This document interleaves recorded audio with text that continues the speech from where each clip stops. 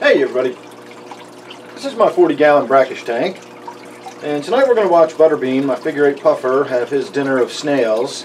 And I want to talk about brackish aquariums, brackish water, the animals that live in brackish water, and so on and so forth. I've had a few questions lately, and I realize it's been quite a while since I've done a video where I've actually discussed this kind of stuff, so tonight's going to be the night where we do it. So first of all, just to get some of the terminology down, to understand what brackish water is, the first thing we need to understand is what specific gravity is and the salinity of water. So the salinity of water, or the specific gravity of water, is basically a measurement of the density of water. A drop of water is a drop of water, but a drop of pure water is not the same as a drop of salt water. There's a lot of stuff dissolved into that salt water. So the specific gravity is the measurement of how much stuff is dissolved into your water. And I know we generally use the specific gravity, you'll see it abbreviated as SG. You generally see that in reference to saltwater animals or brackish water animals, not freshwater animals. But that does not mean your freshwater tank doesn't have a specific gravity. So that's what brackish water is it's a measurement of the specific gravity. If you start with pure water, you start with a specific gravity of 1. And then as you add dissolved mineral salts to it, that number gets higher and higher. And when you get to a certain point, you reach water that's no longer considered fresh water, but it's not salt water yet either. It's not ocean water. That's brackish water. It's that water that's in between. It's saltier than fresh water, but it's not salty enough to be considered marine water. Now, some people will say that the bottom end of brackish water starts at 1.005. That's personally where I think it starts. Other people say you don't really technically get into brackish water until 1.008. Either way, right around in there is the bottom end of brackish water. And then as the mineral salts accumulate and the water gets saltier and saltier, that specific gravity gets higher and higher. In other words, the water is getting denser and denser with more stuff dissolved into it. That specific gravity is getting higher. And when you get up to about 1.018 to 1.02, that's getting into salt water. You're now into what would be seawater or marine water, and then that can go up even higher than that. There's a range of different salinities with salt water. There's not just salt water, fresh water, and then everything in between. Each category of water has a range of specific gravities that qualify it as either freshwater, brackish water, or marine water. And that's why when you look at water, freshwater fish, it'll say it's either a saltwater fish or a hardwater fish. That's basically talking about the specific gravity for that particular fish. If that was a brackish animal, you might say it needs low-end brackish, or it might need high-end brackish. Marine animals would be the same way. You could say it might need low-end marine, or it might need high-end marine. But for some reason, when we talk about freshwater, we don't say you need low-end freshwater or high-end freshwater. We say you need soft water versus hard water. I'm not really exactly sure why that is, but hard water doesn't just become brackish water if it gets hard enough. There's a few sort of weird disqualifying aspects of what makes brackish water. It's not just stuff dissolved into it. If you took aquarium salt, sodium chloride, and you dissolved a bunch of it in there, the specific gravity would go way up, but that still wouldn't be brackish water. That would just be salty water. That also wouldn't be marine water. That would just be salty water. That's not the same as marine water. And brackish is the same way. Brackish water needs marine salts in order to become brackish water. So if you've got hard water fish like African cichlids, and you're putting magnesium and you're putting calcium in the water, and you've got that water really hard, that's better than soft water. If you've got a brackish fish living in that kind of water, that's better for them than putting them in really, really soft water. But it's still not the same as brackish water. It does have a lot of dissolved solids in the water, but it has to have that wide array of dissolved mineral salts that marine water has. And I don't know what all the mineral salts off the top of my head are, but it's a lot of them. It's a big recipe of dissolved mineral salts that makes up ocean water or marine water. That's what brackish water is. It's saltier than fresh water, but it's not yet ocean water. That doesn't mean it's hard water. And I know I start to get all convoluted when I start talking about the minor differences, but it does make a difference. So that's what brackish water is. Now, if we think about where we find brackish water in the real world, that gives us a good idea about the animals that live in that kind of water and in that kind of environment. So where we find brackish water in the real world is usually in estuaries, bays, harbors, river deltas, anywhere where fresh water is flowing into and mixing with ocean water, salt water.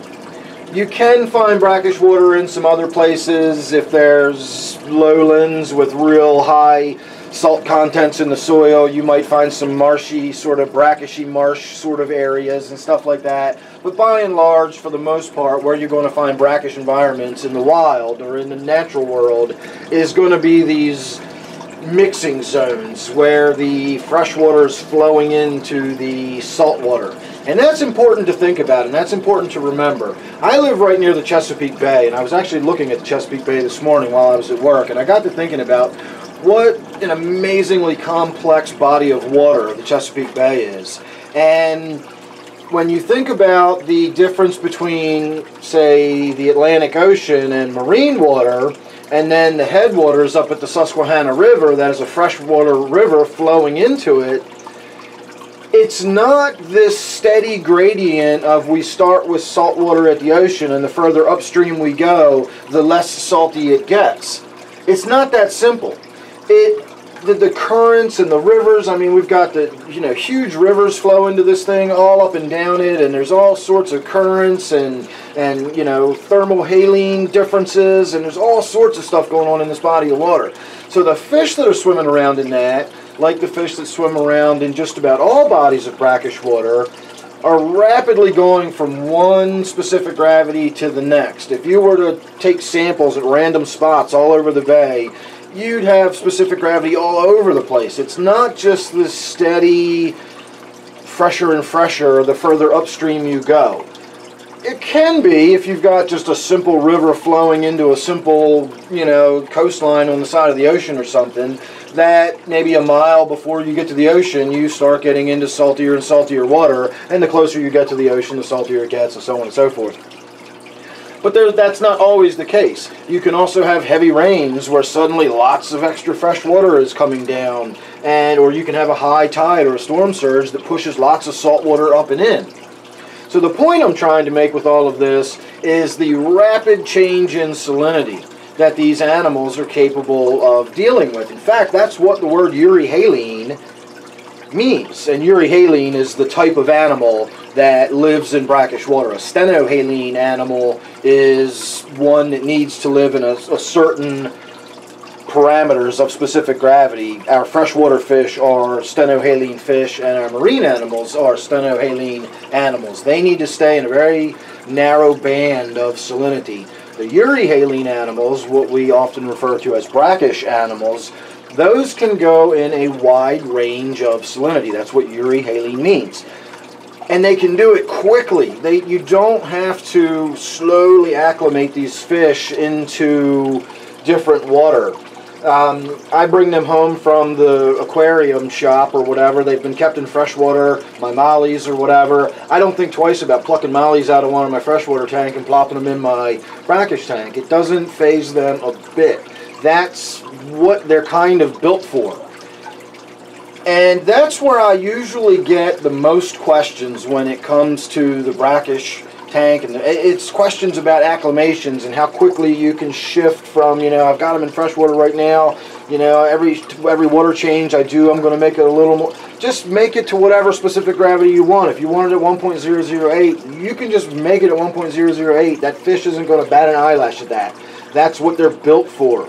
They can go up and down rapidly through varying stages of salinity. That's why they can be sold as freshwater fish, even though they're not really. In this case, I've got the Bumblebee Gobies and then the figure 8 puffer. Both are fish that need really to be in brackish water long term. And in my opinion, the mollies, probably if not in hard water, should be in brackish water. Mollies don't do well in soft water at all. So molly to me is kind of a low-end brackish fish also, but I'll make that exception for them. I was going to say the butterbeans. The figure 8 puffers and the Bumblebee Gobies really are brackish animals, though. They're Euryhaline animals that really need to be in brackish water.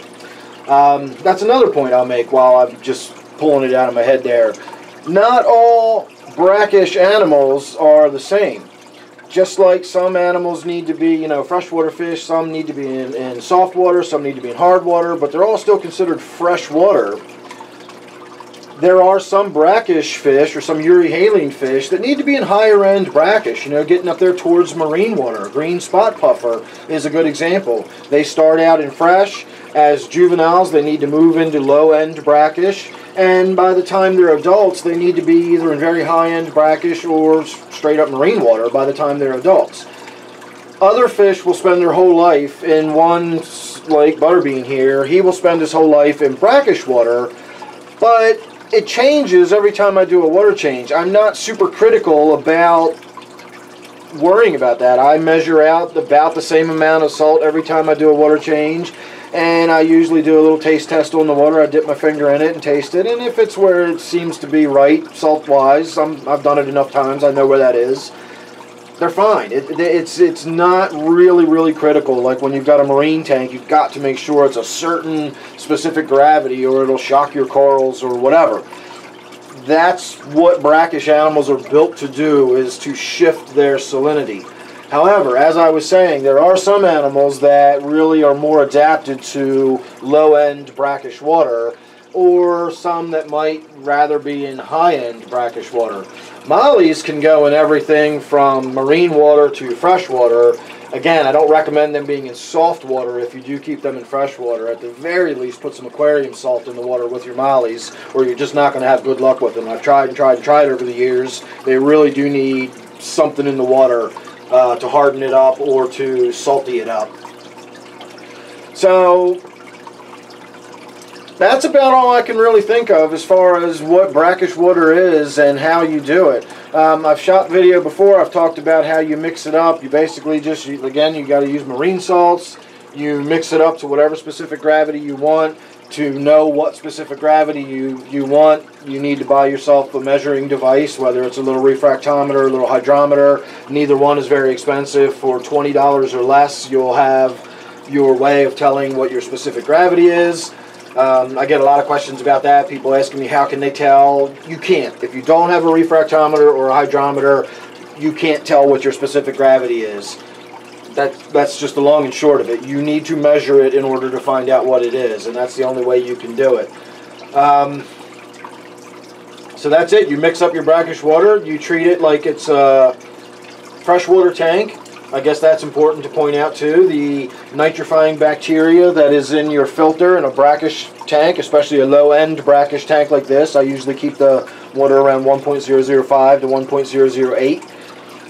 It is the same species of nitrifying bacteria that are in freshwater. When you get into marine water or very high-end brackish, then it is different species of bacteria that do the magic of our nitrogen cycle. If you got a brackish tank or you're setting up a brackish tank, it's going to be just the same as if you're setting up a freshwater tank. If you want to spike it with squeezing out a sponge from a different tank or rinsing out a filter from a different tank, and you got a freshwater tank, do it. That's the same species of bacteria. Again, you don't have to worry about acclimating the fish or anything like that. If you've got plants, you might want to acclimate. I've always sort of struggled to keep plants alive. I finally backed off of my salinity a little bit. I used to keep it between 1.008 and 1.010, and I could never even keep the Java alive in that. So down at around 1.005, I'm able to keep the Java looking fairly green. Anubias will probably work in brackish water, again low end. You can get Marimo moss balls. They'll go all the way up into marine water. You can put them in your marine aquarium if you want. And Java moss, I believe, will do just fine in brackish water. And floating water sprite will actually do okay in brackish water too. It doesn't thrive, but it does survive in brackish water. Again, on the very low end scale. So that, I think, is all I can think of. But there's always the future. I can always shoot more video. And if you got any questions, please, by all means, leave them down below for me. If I get them, and that's hit or miss with YouTube, they give me notifications sometimes they don't. If I do get the comment, I will respond to it, so make sure if you got any questions or anything, hit me up. And you can also, I'll put my email down below if you're interested in any plants or anything like that that you want to purchase or whatever. You can contact me through my email there.